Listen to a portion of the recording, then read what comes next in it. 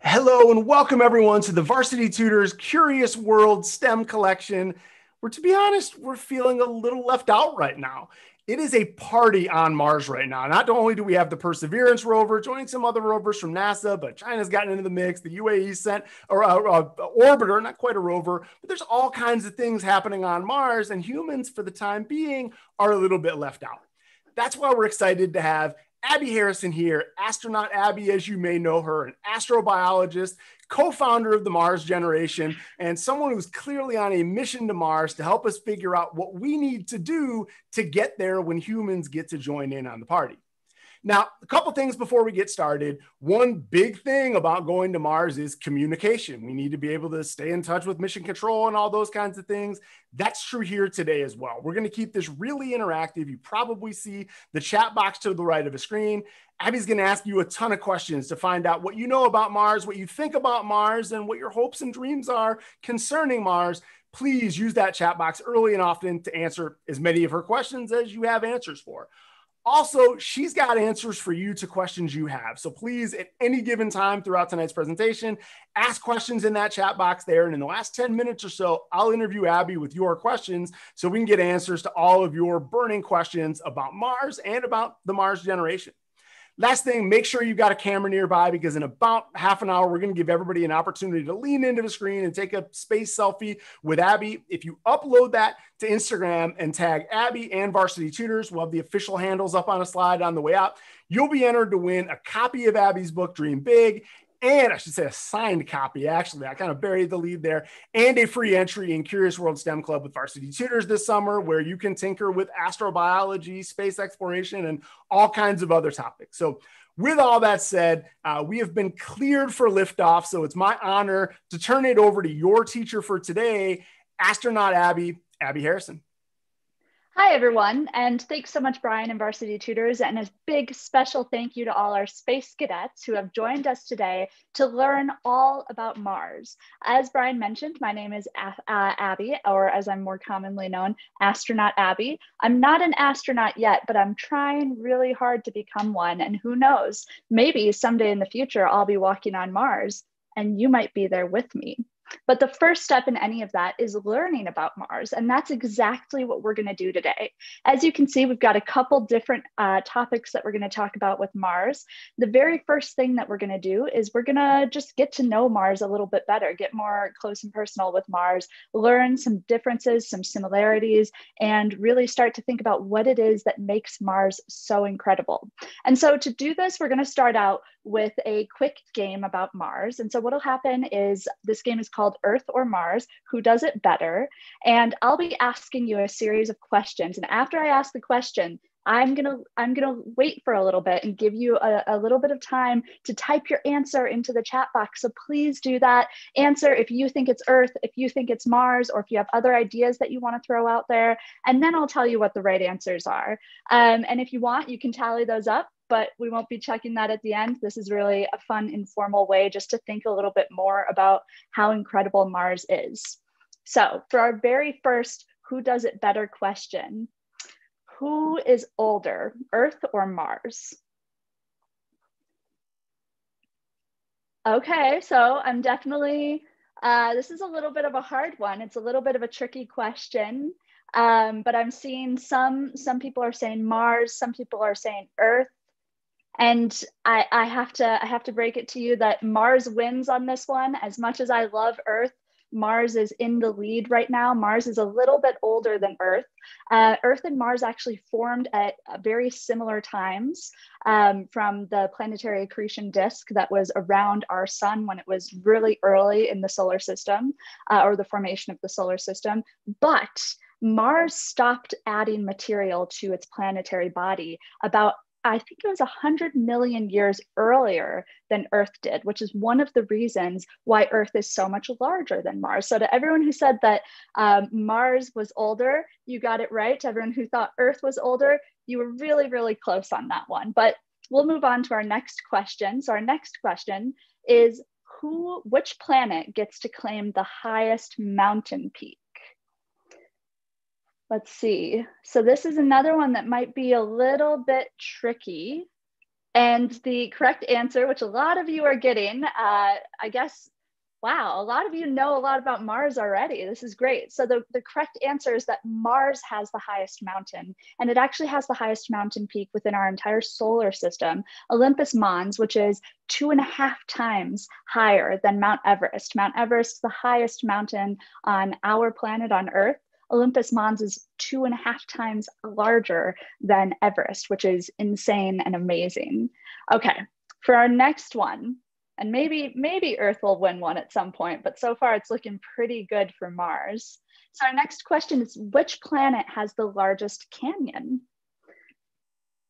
And similar to the last one, I'm seeing a lot of people who are answering Mars. Very, very smart space cadets. I'd take any of you on my mission with me. So Mars does win this one again. Valles Marineris is the largest canyon in the solar system. It's 4 times deeper than the Grand Canyon. And in some areas, it's as wide as 2,400 miles across, which is just an insane amount of distance to think about.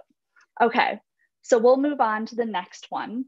Which planet eclipses, if you see what I did there, which planet eclipses the other in moon count? So which planet, Earth or Mars, has more moons orbiting around it? It's kind of a tricky one. So Mars wins this one as well. Mars has 2 moons, Phobos and Deimos, whereas Earth only has our 1 moon, which we're all familiar with from the night sky. Okay, let's see. The next question, eye on the sky, who has the biggest moon? And this is one that, you know, Mars definitely won the last one of having 2 moons, whereas Earth only has 1. But like some of you are getting in the comments, Earth finally wins one. Woohoo! We had to win one at some point. Earth's moon is much bigger than either of Mars's moons. However, as we've seen from that game, and as all of you answered with your fantastic answers to those questions, Mars is really incredible, and Mars has so many features to it as a planet that are very different from Earth and very stunning and really exciting for us to think about exploring in the future as well. Oh, sorry, we actually have one more question, my mistake there. So I guess we can't quite crown a winner between the 2 planets yet, but we're close. So which planet has the longest day? And this is a question that it's really close. So for those of you who are answering Mars, you did get it correct. Mars's day is just a little bit longer than Earth's day. A Martian day comes in at 24 hours and 39 minutes. So really just a tiny bit longer than a standard Earth day. So good job, everyone. Those were some great questions. Now we're gonna move on and we're gonna play one more quick game before we really start talking about the nitty-gritty elements of exploring Mars. And this game is called Similarities and Differences. And similar to the last one, in similarities and differences, I'm going to go ahead and ask you a series of questions about Mars, about Earth, about our solar system. And you have the option now of answering not just Earth or Mars, but both or neither as well. So we'll go ahead and we'll play a couple rounds of this. So which planet or who will someday have a ring like Saturn? Okay, so this is one that's really interesting. And the reason behind it is, so the answer for this one is that someday Mars will have a ring like Saturn. And it's really a cool answer. And a lot of you were getting that. It's great to see so many people who know so much about Mars. But one of the reasons for that is because of Mars having 2 moons who are orbiting at, one of them is orbiting at a much lower orbit. And in the future, those moons will likely break up and be able to help form those rings similar to the ones that we see around Saturn. So that's a really cool feature that it's a very long time in the future for Mars, but someday that could happen. Okay, so our next question, and we'll see if you guys can keep getting so many of these spot on. Our next question is, which planet has a day that is approximately 24 hours long? And this one, if you've been paying attention, you should already know the answer to this one. This was a little bit of a an easy one that we threw in as well, because we already talked about how long Earth and Mars's days were. So as many of you are saying and are correct in, both Earth and Mars have days that are approximately 24 hours long. Mars's day is about 40 minutes, give or take a little bit, longer than a standard day here on Earth. Great job, everyone. Okay, so the next question is, which planet has volcanoes? And I'll give you a second or two to mull that one over, because it's really a cool question to think about, is which planet has volcanoes? So the correct answer, like a lot of you are finding out, is both. Olympus Mons, which we previously talked about, that mountain on Mars that is so much bigger than even our largest mountain here on Earth, Mount Everest, is also a volcano, which means that both Earth and Mars have that, which is really interesting. Okay, next question. Which planet has tornadoes? And this one's a little bit of a thinker as well. And the correct answer, I'll give you another second or two just to think through that one. It's really, in my opinion, this is one of my favorite questions that we're asking today. Okay, so here we go. Which planet has tornadoes? The correct answer is Earth only. However, on Mars, you see dust storms that look a lot like tornadoes. So in order to have a tornado, you actually have to have liquid in the atmosphere, and Mars really doesn't have very much liquid in the atmosphere. However, Mars does have a very dusty surface, and it has enough atmosphere. It has less of an atmosphere than Earth does, about 1/100th of the atmosphere that we have, but that's still enough atmosphere to whip up some really incredible dust storms that can form a similar shape to tornadoes. All right, good job to everyone who's been whizzing through these. This is awesome. Our next question is, which planet has hurricanes? And this one's similar to the last question in that water is really an important part of hurricanes. So that's a little bit of a hint, and I'm seeing that a lot of you are keen in on the fact that only Earth has hurricanes. Mars does not have hurricanes, because in order to have a hurricane, you actually have to have surface features of water, such as oceans. And so here's a good time for us to stop and have just a moment of I guess we could call it a sanity check, or a moment where we think critically about Earth and Mars, because so far we've talked about a lot of similarities and a lot of differences. And the reality is that while there are things about Mars that are quite similar, there are also so many things that are really unique and that are really different from Mars versus Earth. And this is one of them that I think actually sounds pretty nice, to not have to deal with hurricanes. If you've ever lived in an area with hurricanes, they mostly get a bad rap. You hear about the destruction that hurricanes can cause and about how disruptive they can sometimes be. But the truth of the matter is that hurricanes are an important part of the water cycle here on Earth, and they're really impactful to having, excuse me, everyone, speaking of water. Oh, excuse me. I got so excited about Mars that I just couldn't even handle it for a moment. But the truth is that hurricanes, they're not as bad as they seem when you think about the fact that they're integral to the water system and cycle here on Earth.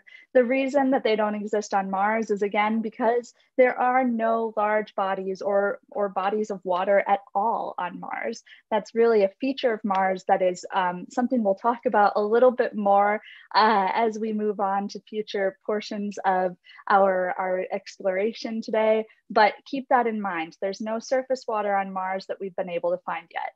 Okay, so we have a couple more questions before we finish up our second game. Our next question is, which planet has 4 seasons due to being tilted on its axis in relation to the sun? And this is a really interesting one, I think. And I'll give you guys a minute, a couple seconds to start typing your answers into the chat bar, letting me know what you think. I'm seeing some of Mars, some people are saying Earth, and some people are saying both. which is the correct answer. Of course, we all know that we have 4 seasons here on Earth, but the truth is that we also have 4 seasons on Mars. They are not quite as dramatic as they'd be on Earth. And one of the reasons for that is that you get a lot less weather on Mars than you would get on Earth due to there being a much thinner atmosphere and an atmosphere that doesn't have as much water in it. You don't get things like snow or rain or those types of things. However, there are 4 seasons on Mars, and those 4 seasons are caused by the axial tilt of the planet in relation to the sun. So good job, everyone. All right, so for our next question for the game, we're gonna ask which planet often has temperatures below 0 degrees Fahrenheit? And this is a question that for people who live in the Southern Hemisphere or more sunny and tropical areas, you might want to say just Mars, but the real answer, which I'm seeing a lot of you say, is actually both planets. Both planets can frequently get below 0 degrees Fahrenheit. It's much more often or common for Mars to be in that much lower temperature. And part of the reason for that is that Mars, as we've mentioned a couple times so far, doesn't have as much atmosphere as Earth does, which essentially means that it's not able to trap and hold as much heat as Earth does, as much energy from the sun. And therefore, it's a lot more difficult for Mars to keep its temperature up. But the answer is definitely both planets. Good job. Okay, so we'll move on to our next question of the game, which is which planet has temperatures above 100 degrees Fahrenheit? So this question is kind of the opposite of the last one. Before we were talking about which planet dips down below 0 frequently, and you guys did a great job of figuring out that it was both planets. Let's see what you say about this one, which gets above 100 degrees. So the correct answer here is Earth only. The highest temperature that we believe that Mars is able to get up to is around 70 degrees Fahrenheit. And that's not a very common temperature. You might be thinking, oh, that sounds really nice. Maybe we should have vacation homes on Mars or something like that. But the truth of the matter is that for the majority of the planet during the majority of the seasons, it's not quite so warm and toasty on Mars. But if you catch Mars on a nice sunny day at the equator during the Martian summer, it can get up to about 70 degrees. So definitely keep that in mind as we talk later on about potential habitability aspects. Temperature, as you've all found out, is going to be an important one. Okay, so for our next question, which planet has liquid water? And again, this is another question that is really going to be important as we talk further on about habitability, and also especially as it relates to humans and humans potentially visiting Mars someday. So which planet has liquid water? I'm seeing answers that are all over the place here. I'm seeing some people saying Earth, some people are saying Mars, someone's saying Pluto. Pluto's not even a planet. Come on. No, I'm just kidding. So the answer here is that as far as we know, both planets do have liquid water. We're obviously certain that there's liquid water on Earth, but on Mars, there's a very small amount. We believe there's a small amount of liquid water that is seasonal. So for instance, Mars has polar ice caps. The northern one is more comprised of water. The southern one is more comprised of CO2, but does have some water in it as well. And like we mentioned earlier, Mars goes through seasons. And as Mars goes through seasons, those ice caps also freeze and warm a small amount. And that's where we believe that some of the liquid water on Mars comes from. But the majority of the water that's on Mars is trapped in frozen polar ice caps, or there's a very small amount of water that's within the Martian atmosphere. And it's also believed that there's actually some water that's trapped deep within the surface of Mars that early on in Mars's history was kind of sequestered there. So that's really an interesting thing. But the takeaway, which you all seem to get by this question, the takeaway is definitely that Earth has a lot more water and a lot more easily accessible water than Mars does. Okay, let's move on to our next question, which is, oops, Sorry, I already gave this one away. So if you've been listening, you should be able to get this one hands down. Which planet has polar ice caps?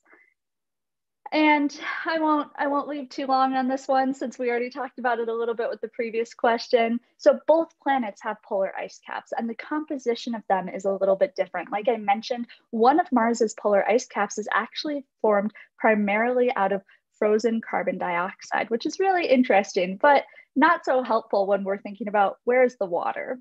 Good job, everyone. We have just a couple more questions in our game. So our next question is, which planet has rivers, lakes, and rainstorms?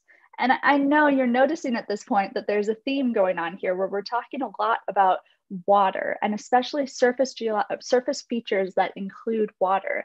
And the reason for that is because water is so important and so essential to life.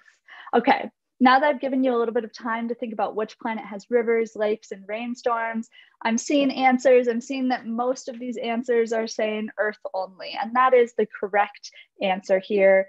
Like we said earlier, Mars does have some water on it, but most of the water that you'd find on Mars is really inaccessible. It's in difficult, kind of tucked away places. Whereas on Earth, we can walk outside and get rained on, or go visit the river, or go visit the ocean. Just, you know, I like Mars. Mars is definitely my my second favorite planet, but I have to say that nothing quite beats the water system here on Earth, even for a total space nerd like me. Okay, so for our next question, which planet has an atmosphere that is rich in carbon dioxide? And I'll give you a second or two, a couple seconds to think about this one a little bit and to really mull it over. Which planet has an atmosphere that's rich in carbon dioxide? I'm seeing some people are saying Mars, some people are saying Earth, and I'm also seeing a lot of people saying both, which is the correct answer. Although on Earth, we might not want to have quite as much carbon dioxide in our atmosphere as we do. So keep that in mind. And now we have our last question before we conclude our game, comparing Earth and Mars, which is, which planet has an atmosphere that's rich in oxygen? So the last question we asked about which planet had an atmosphere that was rich in carbon dioxide. Now we're going to talk about oxygen. And I'm really glad to see that I'm mostly seeing people who are coming in and saying that Earth is the only planet that has an atmosphere that's rich in carbon dioxide. This is super important because, again, not only do we need water, us as in humans and most other forms of life, not only do we need water, but we also need oxygen in order to survive. And so that's something that, because Mars doesn't really have very much of it, when we go to Mars in the future, me and who knows, maybe some of you, we'll have to not only bring some of our own water with us, in addition to using potentially some of the water that's available on Mars, but we'll also have to supply our own oxygen, either by bringing it with us or finding ways to extract oxygen from the resources that are available on Mars. Something to think about, definitely one of the big questions that we have. And so the takeaway, though, is that Mars does have a lot of similarities to Earth, but it also has a lot of differences. And those differences are the things that make it so interesting and exciting to explore, actually. And that's a big part of what we'll be talking about today, is not only what are those differences, we've already gone through the games, which you all did a stellar job at, but we've talked about what those differences are.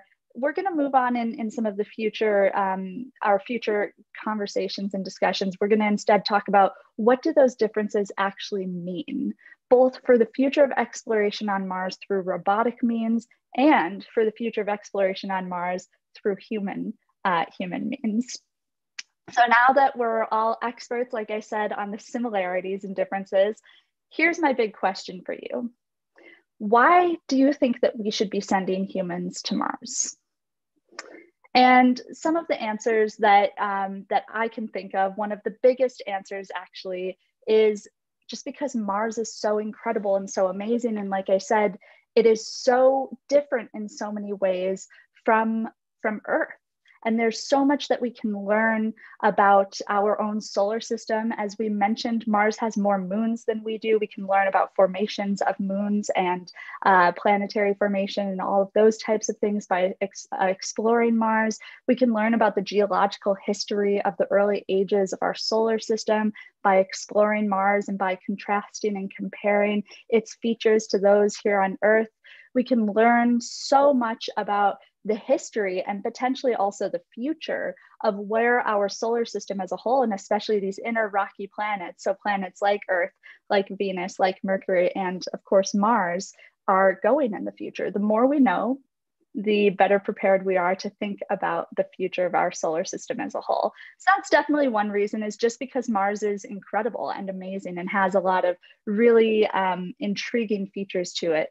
But the next reason, and this is my personal favorite reason as an astrobiologist, so someone who studies the potential for life elsewhere in the solar system and the universe, my favorite reason to explore Mars is the search for life, and searching for and looking for not just current or present life, but also past life, life that may have existed billions of years ago on Mars, or the potential for areas that life could exist in the future.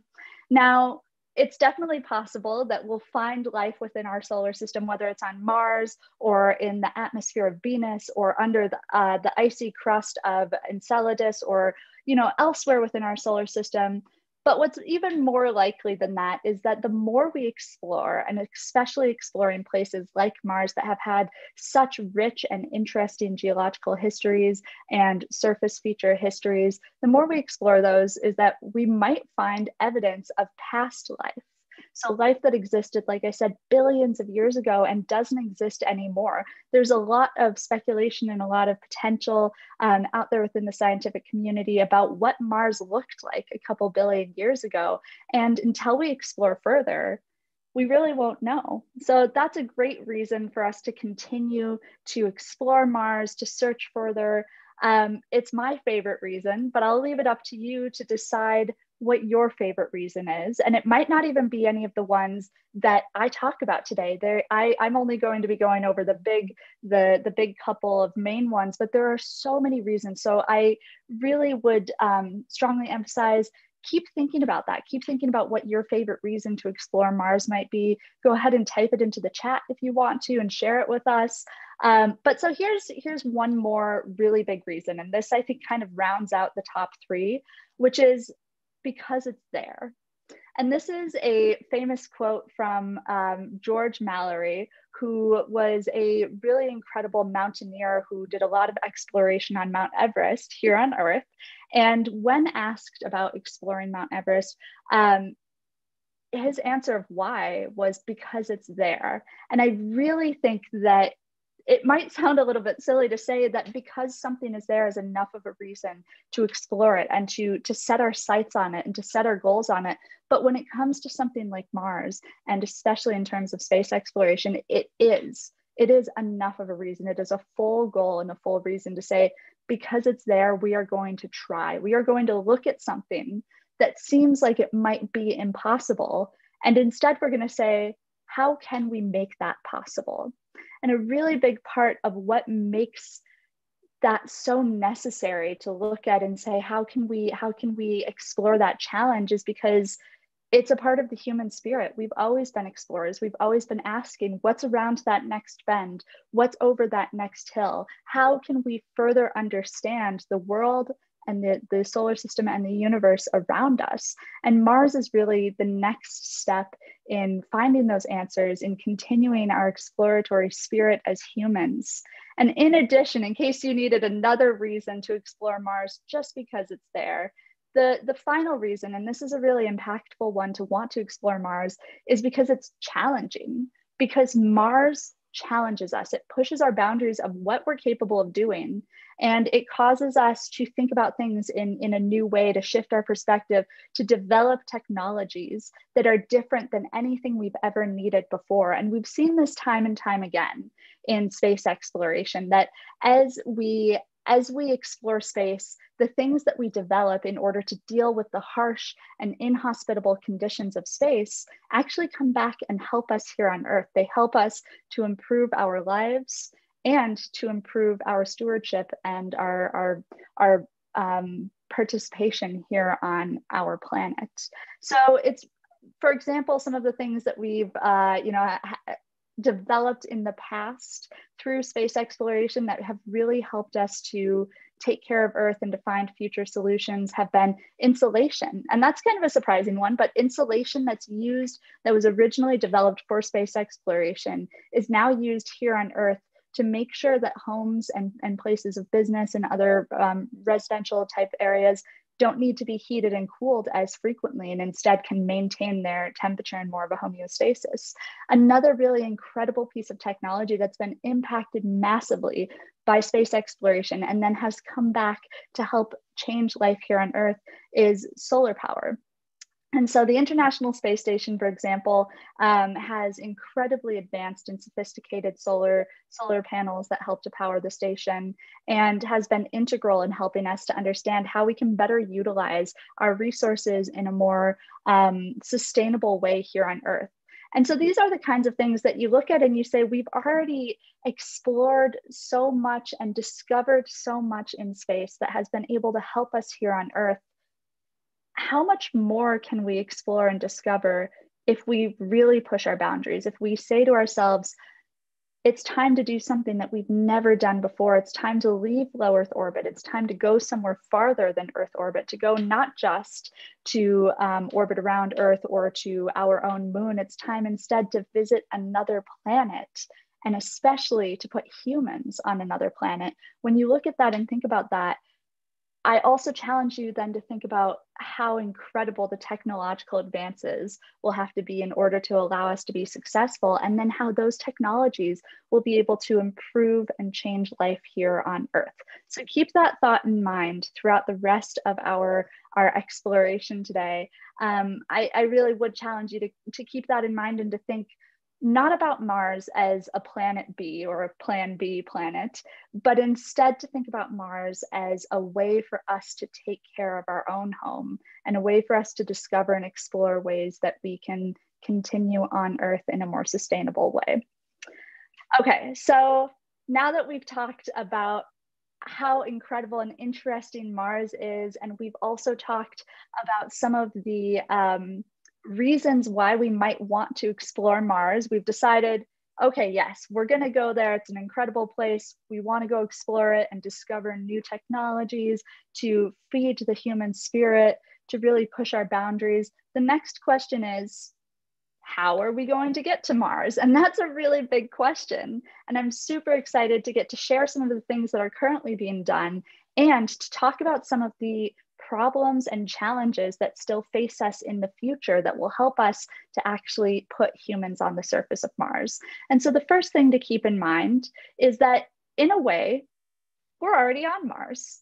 Obviously, I don't mean you and me, because you and me are sitting here having this awesome conversation about Mars, but I mean that we as humans have already put our footprint on Mars, or I guess you could say our tread print instead, and that's through rovers. We've been able to explore Mars through both orbiters, so spacecraft that stay in orbit around Mars, and by actually landing rovers on the surface of Mars. And most recently, the rover that is currently exploring the Martian surface, or one of them, is Perseverance. And so I think this would be a good time for us to take a little bit of a pause and reflect about what is your favorite thing that you have seen from Perseverance. And it's totally okay. Go ahead and put your answers into the chat bar, type them. And it's totally okay if your response to that is, hold on, Perseverance? I'm not familiar, because we'll talk about it. You will be familiar. But go ahead and put those into the chat bar for sure.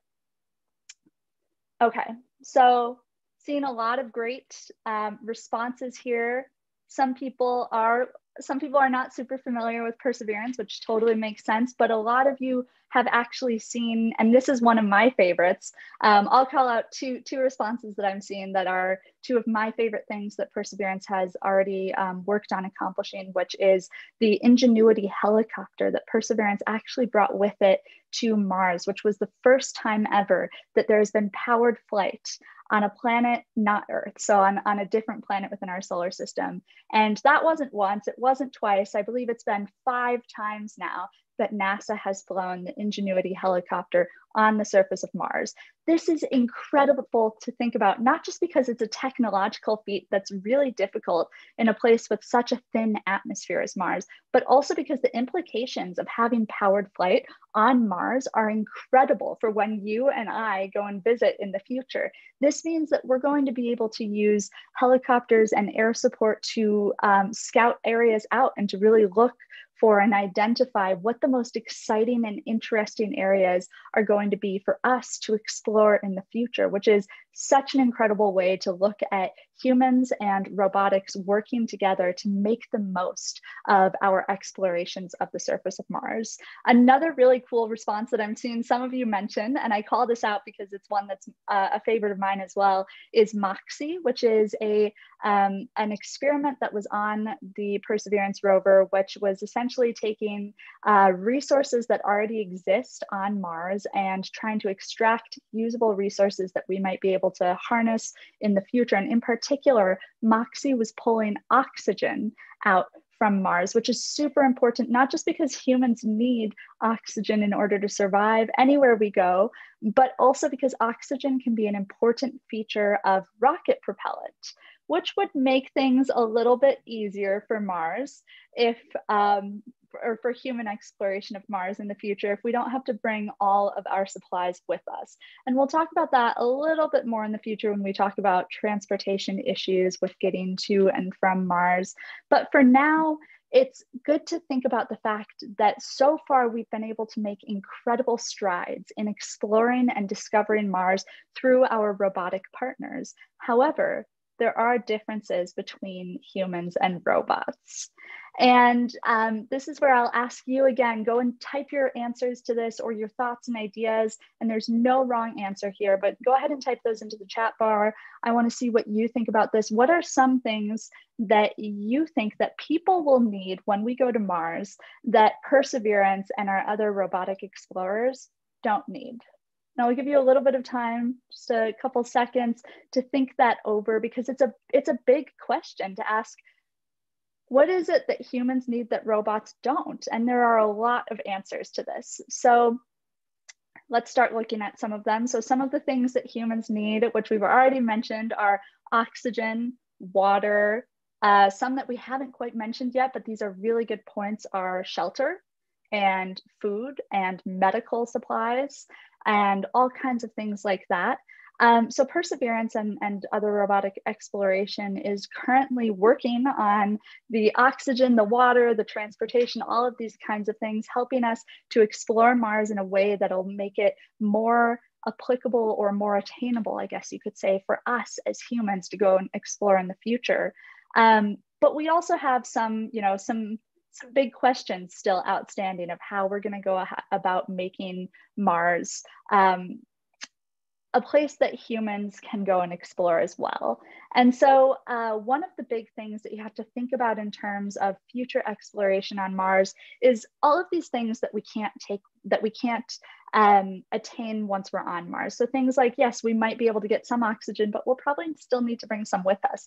And the same goes for water. And then you get started on things like food production, medication, shelter, research materials, all of these different things that you could imagine needing on the surface of Mars. We're going to have to bring most of those with us. And that becomes a little bit of a big question when you're talking about supplies. And so the answer here is that there are many answers to be considered here, but one of the big thoughts in the scientific community currently about how we're going to handle this problem of having to have large amounts of supplies that we bring with us to Mars in order to support human missions in a successful way is that we might have to deliver them separately. And we might have to deliver them before humans even launch from Earth to go to Mars. So the idea is that instead of showing up with all of your supplies, we might have already been doing supply drops or deliveries on Mars in the years leading up to a human mission. And that way, you know for sure that when you show up, all of your supplies will already be there, ready and waiting for you, so that you can hit the ground running and really make the most of your time on Mars. Another really important thing that we have to think about when we're talking about the future of hopefully human missions to Mars is transportation. And this is especially important when you think about the fact that, as we've already mentioned and talked about, humans need a lot more supplies than robotic explorers do. And that means that the cargo that we are taking from Earth to Mars and potentially back again is going to be much larger and much heavier to launch from Earth, which is more expensive and more resource intensive. But it's also going to be much more difficult to land on the surface of Mars. This is one of the really big questions out there currently about human missions to Mars in the future is, how are we going to handle these types of landing scenarios? And so the reason that that's so difficult is because, unlike the moon, where the moon has no atmosphere, so when we send humans to the moon, they were able to, and in the future when we return back to the moon, they were able to use something called retro rockets, which is essentially, as your spaceship is coming down towards the planet, you fire rockets in the opposite direction to slow your descent. Now, that doesn't work so well on Mars because Mars has too much of an atmosphere, which means that as you're firing those retro rockets, you'd end up having all kinds of problems with large amounts of turbulence being expressed through that. So you have to be really careful with retro rocket usage. Now, the other question might be, can't we just land the same way that we do on Earth and use the Earth's atmosphere in order to slow us down and to slow our descent? Sadly, while Mars has enough atmosphere to cause problems for retro rocket landings, it doesn't have enough atmosphere to really make a really significant or enough of a difference to slow a spacecraft as it exits from orbit. So that's something that we can't quite rely on that either.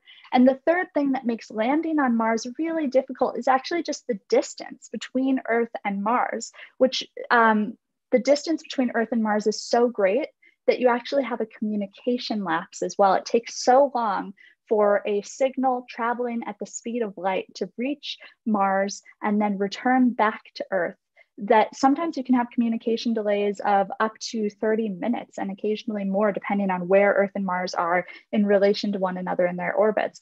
And what this means for entry, descent, and landing on Mars is that you actually have to pre-program everything that you want to happen in the landing, and you're not able to react in the moment to changes in circumstances or situations, which is just another level of added difficulty for a future mission to Mars. And so these problems might all sound insurmountable. You might be asking, but Abby, how are we ever going to land enough supplies and large enough vehicles to contain humans on the surface of Mars? And the answer for that is that there are incredible technologies that are being explored currently, and that every time that we land a payload on the surface of Mars, we develop those technologies even further. So for example, when we watched the last rovers landing on Mars, we were able to use really innovative technologies such as sky cranes and combinations of lower amounts of retro rockets and other kinds of landing technologies in order to make that possible. And so currently we don't have the capabilities yet to land large enough payloads to support humans, but I have no doubt that with all of the brilliant minds at work now and in the near future on this problem, that we'll be able to figure out the transportation and supplies issues. Okay, so speaking of landing, your mission to Mars is all planned out. You're ready to go. You've decided why you want to go there. You've decided how you're going to get there. And the next question that I pose to you and that I'd ask you is, where are you going to land? And what types of things should you take into consideration when you're thinking about where to land on your let's say your very first mission to Mars. So I'll give you a couple of seconds to mull that question over and to start typing some ideas and some thoughts into the chat bar. And then I'll talk about a couple of the different things that I thought about, as well as some of the things that I see from you guys. So some of the things that I'm seeing some people mention is that you want to land in an area that's safe. So you want to land somewhere where you're not landing on top of any really large boulders or rock formations that might be damaging to your spacecraft. And I'm glad to be seeing that one, because that is absolutely one of the things that you consider when you're thinking about where to land a payload on Mars, whether that payload is robotic or human. It's super important to choose a safe landing site, to not have any super large rock formations, to not have any steep hillsides or large craters or anything like that that might cause damage to your spacecraft and your payloads. That's a really important one. Another answer is that you'll probably, and this is even more important for humans than it is for robotics, but you and me, when we're going to Mars in the future, we're probably going to want to try and land closer to the equator of Mars, so closer to the center of the planet in terms of latitude. And the reason for that, latitude. And the reason for that is because, like we talked about earlier when we were playing our games comparing Earth and Mars and answering questions about the two, Mars does have 4 seasons. And those seasons are most temperate, and the climates are most easy to withstand as the different seasons progress at the central latitude, so near to the equator. So that's definitely the place that will be the most comfortable and easiest for humans to live and work in. Similarly, when you're landing on Mars, you have to think not just about trying to find a safe place to land, but you also have to ask yourself, why did we decide to go to Mars in the first place? And so if your goal in going to Mars is to research geological features and explore the geological past history of the planet, then you'd want to choose a potentially different landing site from if your goal was to search for evidence of present or past life forms. Those things, you might be, and you definitely could find landing sites that meet both of them, but depending on which of those you're choosing, or if you're choosing a completely different reason to go and explore Mars, you'll have to really keep that in mind and think about that as part of your decision of where to land. And one of the things there that's important is that once you land on Mars, it's a little bit difficult to travel across the planet's surface. And so you want to land pretty close to the area that you want to study and live. And you also want to land pretty close to any supplies that you might have previously dropped as well, so that you can start to utilize those as soon as possible to make your mission a success. So those are just some ideas. There's all kinds of different ideas, and I've seen already so many more than we could possibly talk about today going through the chat. So many great ideas of everything from feasibility to research to climate to all of these different aspects that are super important for talking about landing on Mars. However, we don't have quite enough time to go into all of them today. But the good news about this is that, and bear with me because this might not sound like good news quite yet, but the good news about this is that human missions to Mars are still a ways down the road. We're not ready to pack our bags tomorrow and head out to the red planet, even though some of us may want to. We're not quite technologically there yet. And I think that that is one of the most exciting and really one of the best parts about Mars, is that everyone who's alive today has the opportunity to be a part of Martian exploration, be a part of creating the technologies and the systems necessary to go there and to explore Mars in the near future. And who knows, those of us who are alive today, if everything works out, we might even get to be the very first humans to walk on Mars. And you've already joined me in helping to make these future Mars missions possible just by coming and joining me today to explore and to learn more and to think more about Mars. So keep it up. We'll have some time for questions to talk a little bit more about anything that might be lingering on your brains in relation to Mars. But I'll leave it with a very heartfelt thank you for joining me today for learning about Mars. Abby, thank you. This was so fun to watch the chat. Thanks to Abby, but to everyone who's part of the Mars generation as the foundation and the patch talk about there. It's just so fun to see the future astronauts of the world collaborating, sharing ideas of where they're going to land and what they want to think about and what things are important. A huge congratulations to all of you out there for being part of that exploration and getting ready for the Mars exploration. Couple things we need to take care of here. We mentioned it was time to get some pictures going. So if everybody wants to log into those phones, get yourself picture ready. We're going to take a picture with Abby here in just a second. We can lean into the screen, get that photo. I'll cue you up when we're ready. Remember, if you take that picture and upload it to Instagram, it's so fun. So many of you have been to a lot of these classes about space before. I'm sure a lot of you are dressed up in an astronaut gear, quite like Abby is here. And it's always so fun to see all those. If you upload it to Instagram and tag Abby and Varsity Tutors, you'll be entered to win a copy of Abby's book, which I'm told we've got nearby right here, which will be fantastic.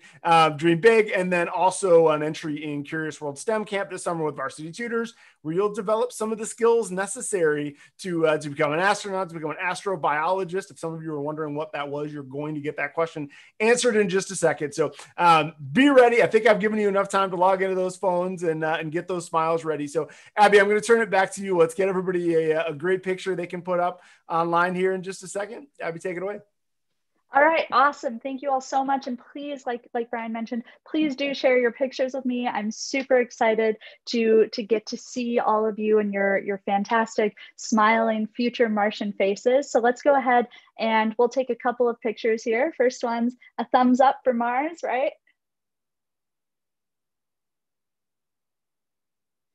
And then we'll go ahead and like mentioned, one of the prizes in addition to the really awesome camp that you can win is also a signed copy of my book, Dream Big, How to Reach for Your Stars.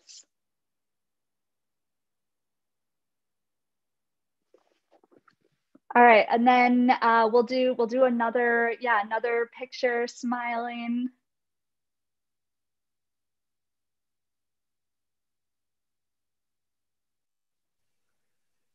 All right. Does that seem like we probably got it all? I think we got them, true. And also, everybody know when Abby's answering your questions, I'm going to put her on full screen. She's pretty animated and smiles a lot when talking about Mars and just space in general. So know that you'll have more opportunities where that came from. If you want to get a couple extra pictures to make sure you get the perfect one for the ground. A lot of great questions out here. One that I think a lot of people wanted to know, we introduced you as an astrobiologist. What does an astrobiologist do? I think we love both words, astro and biologist. What happens when you put them together, Abby? Yes, that's such a great question, and I'm really glad that it was asked. So an astrobiologist is essentially someone who studies life in space. And the really exciting things about that is that astrobiology can refer to what happens to life that we intentionally put into space. So everything from the smallest of microbes or single-celled organisms all the way up to a full human. Astrobiologists can absolutely be people who look at how life exists and works in space. But the flip side of that is that astrobiologists are also people who study life that we didn't put in space on purpose, but that might just exist there on its own. So the search for extraterrestrial or alien life forms. And that's the kind of astrobiologist that I am, is someone who actually my past research experiences was searching for potentially habitable environments on the near surface of Mars.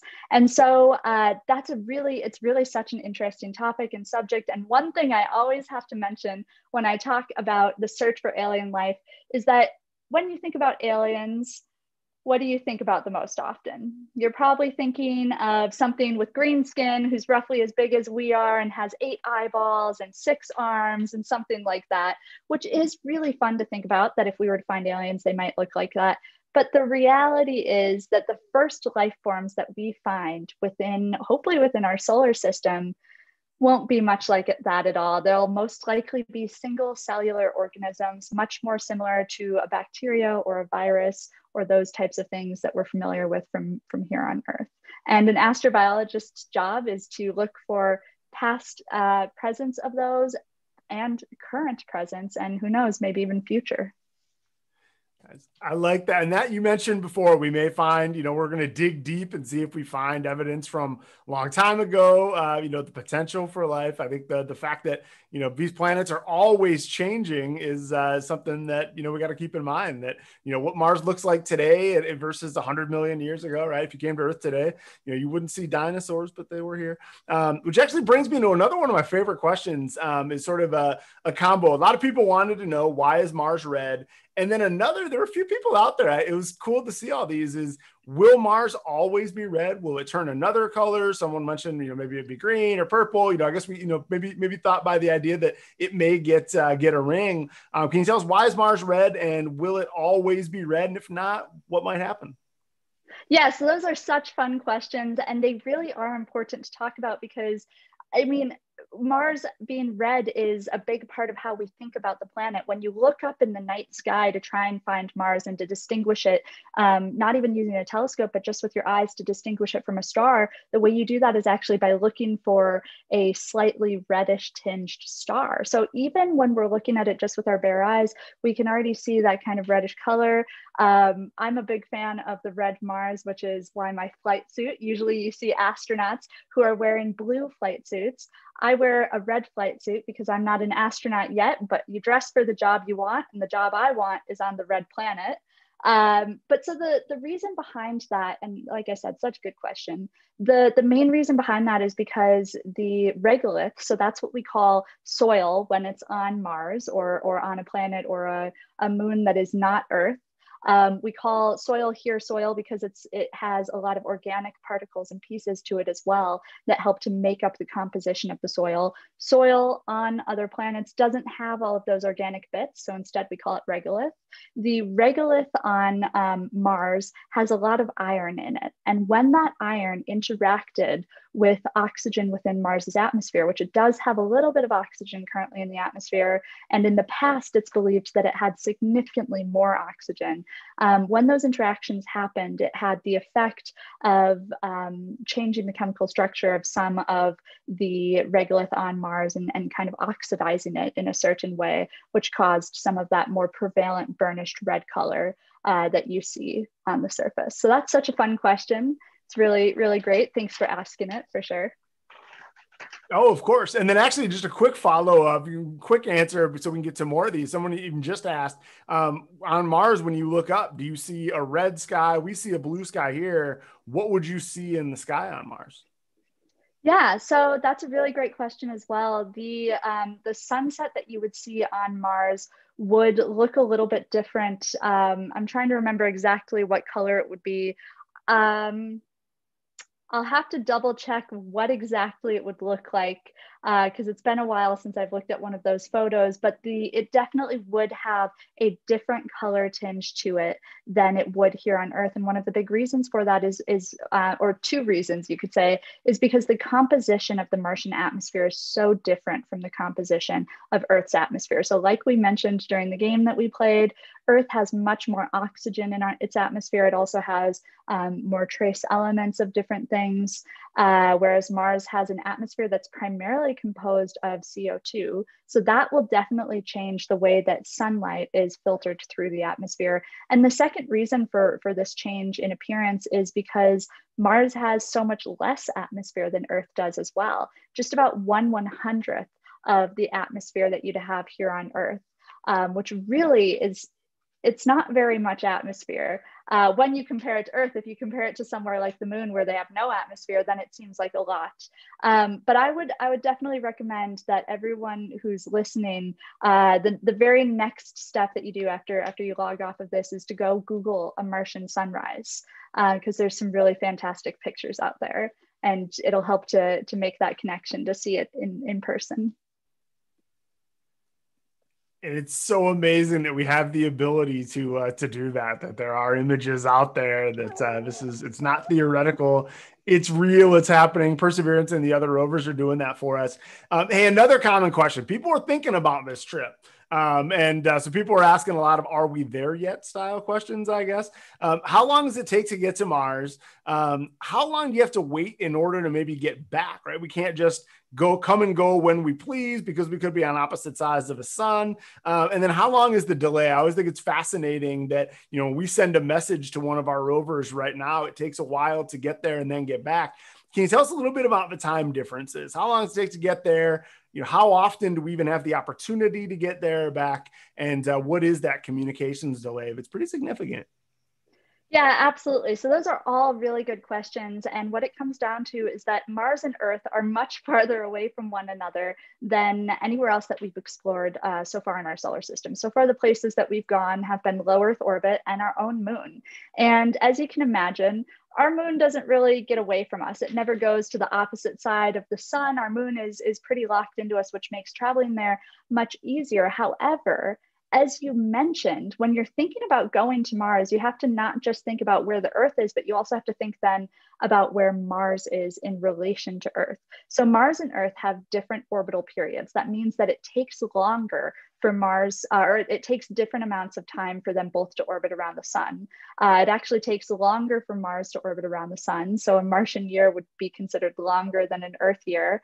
And this means that, that there are some instances where as they're orbiting around the sun, they actually pass and become quite close to one another. And so you kind of have to wait for those lucky passings to happen in order to have the shortest trip to and from Mars. When you have that shortest possible distance between the two planets, it can take, I think the rough estimate is anywhere from 6 to 8 months.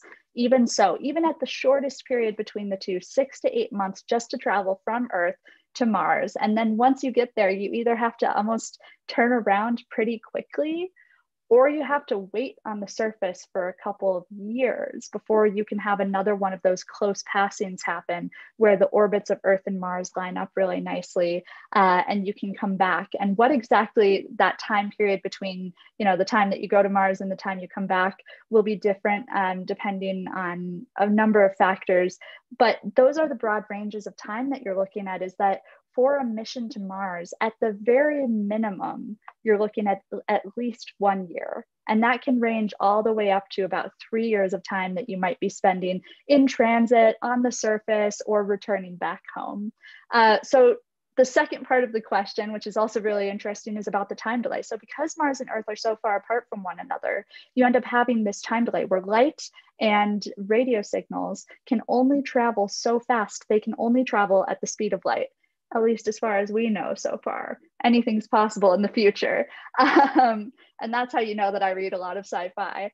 But currently, as far as we know, we can only travel as fast as the speed of light. And that means that any type of signal that we send, whether it's audio or light-based or anything between the two planets, will take a certain amount of time. And so the average, again, it really depends and changes based on how close or how far apart Mars and Earth are in their orbits around the sun.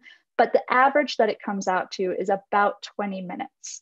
And that's not 20 minutes round trip. That's not you send a message to Mars and you get a message in return 20 minutes later. That's you send a message to Mars and it takes 20 minutes before they receive it on the planet. And then it takes another 20 minutes for them to send a message back as well. So it's quite a time delay. And it really is one of the reasons that it's so compelling to want to send humans to Mars instead of continuing forever with robotic exploration, is that it will fundamentally and drastically change the way that we explore Mars and the things we're capable of doing, to have humans on the surface who are able to make split-second decisions and who are able to process information and then make a decision about it immediately, versus having a rover or an orbiter or something like that that is experiencing something, sending that data back, and then having to wait to receive further instructions from humans. Thank you for that. Yeah, it's amazing thinking of, it seems close because so many of the pictures we see are not drawn to scale when they show us the order of the planets and those kind of things. Or even when they are to scale, we're looking at it all on the same side of a sun, as opposed to thinking about, Mars could be, it's sort of like if, my sister lives in Chicago, but it's like, hey, sometimes Chicago would be in Beijing, kind of the way to think about it. It's not always, it's not a fixed target. It could be in the other spot. Hey, one Yeah, last absolutely. question I It's want to really make sure. fluid. Yeah, Oh, it's sorry. really Continue. amazing. What I want to make sure I get in is Autumn and Aubrey are watching together in Colorado, and they wanted to know. I think this is a great one. We talked about so many cool things about Mars. Everyone wanted to know, but they put their names on it. So I want to make sure they get the credit. What's your favorite thing about Mars, and what are you most excited to see when you get there? That is such a good question. Thank you, Aubrey and Autumn, for asking that. And thank you to everyone who's been asking fantastic and wonderful questions so far today. It's really hard. It's really hard for someone who loves Mars as much as I do to have to pick a favorite. That's like asking someone to pick their favorite book, or asking, your parents to pick their favorite child. Like, you're not supposed to do it. But you asked, and so I'll tell you. My favorite thing about Mars is looking at the water cycle. And you might have gotten that from how much I talked about water earlier on and how focused I was on that. That's absolutely one of the things to me that is so incredible, is this idea that billions of years ago, Mars possibly looked a lot like Earth. And there's definitely the possibility that there was large amounts of flowing water on the surface, that there was a water cycle like you see here on Earth that allows for oceans and streams and lakes and rain and hurricanes even, and all of these different things that are so necessary for life. It's very realistic that those all existed on Mars at some point in the past, and that there are still signs that are just waiting for us to find and explore and discover them, of what that past looked like, and that there's still the potential that water might exist at or near the surface of Mars currently. That hasn't been ruled out.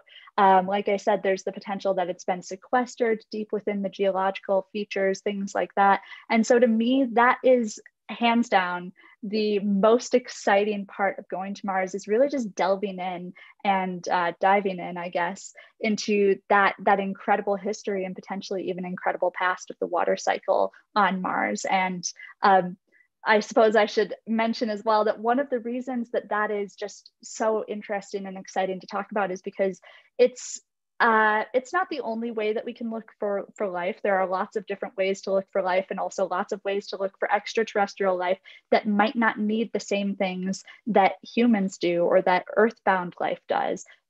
But it is definitely a common way that we use as astrobiologists to help us in our search for where alien life might exist or might have existed in the past, is by tracing the water. And so to be able to do that potentially in the near future on Mars is really such an exciting thing. Awesome. Well, you can definitely tell you're excited about it, just by sort of seeing it and feeling it in your voice when you talk about it. I guess maybe a way to think about it. Some people are hungry to get to Mars. Abby's thirsty to go to Mars. Got to check out that. Sorry, dad jokes are in the genes here. Huge thanks to all of you for your questions. Thanks to Abby for hanging out overtime with us to answer more of those. I know, it's still school night for some of you. Summer vacation may not have happened just yet, or dinner time in other places. So we'll cut it here. Abby's back later on in the summer for another class with us. If you got questions that didn't get answered, hold on to them, and Abby will be back. So huge thanks to all of you for your questions, for Abby for all of her time and expertise. I think we're all really itching to go to Mars.